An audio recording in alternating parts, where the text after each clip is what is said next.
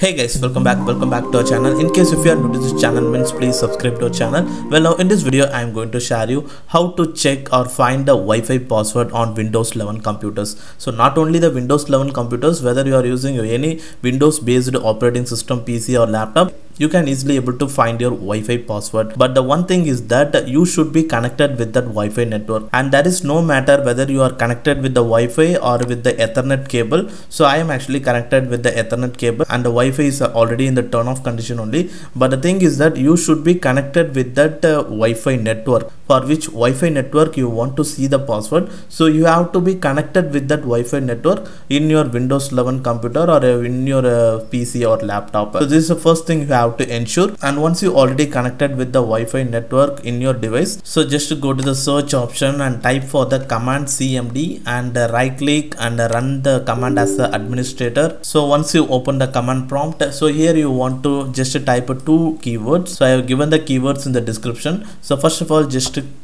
paste the first keyword here. The keyword is netsh space wlan space show space profile. So just type this and just click on the enter option. So once you've done that, so what are all the Wi-Fi you are previously connected on this device, that all Wi-Fi profiles will actually listed here. So as you seen here in before times, so I have actually connected 3 different Wi-Fi networks on this PC. So like that in your PC, what are all the Wi-Fi network you are previously connected, that all the profiles will actually listed. But the one thing is that for which Wi-Fi network you are actually connected with the device currently, so that only you can able to view the password. For now I am going to view the password for this mvickyvj. So for that you have to give the second code now. Now the second code is also similar to the first code, the same netsh space wlan space show profile space, and after that now here you want to type your profile name. So what is your Wi-Fi network name that you want to type? So I have typed the mvickyvj, and like that in this user profiles,